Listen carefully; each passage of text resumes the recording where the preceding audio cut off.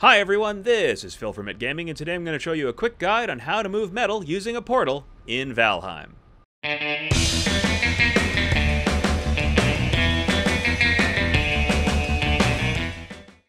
Portals are a very convenient way of getting around in Valheim, and if you've got one, you may have noticed that you might not be able to get through it sometimes because an item prevents you from teleporting. Well, the items that prevent you from teleporting are any metal ores or metal ingots. They just won't go through the portal. So if you want to travel with them, there's only really one way to do it, and it's kind of sneaky. What you're going to do is you're going to log out of the server that you're on, and you're going to create a new single-player game, and for this one, I'm just going to call it Metal Bridge, just so that I can keep track of it.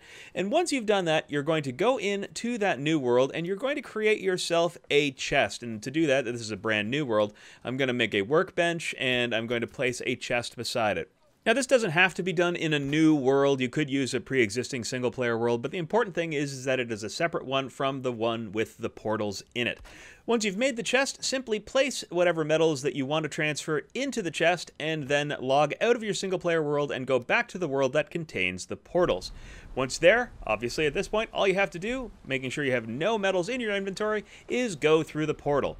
And I've got to say, the portal graphic is something to behold, isn't it?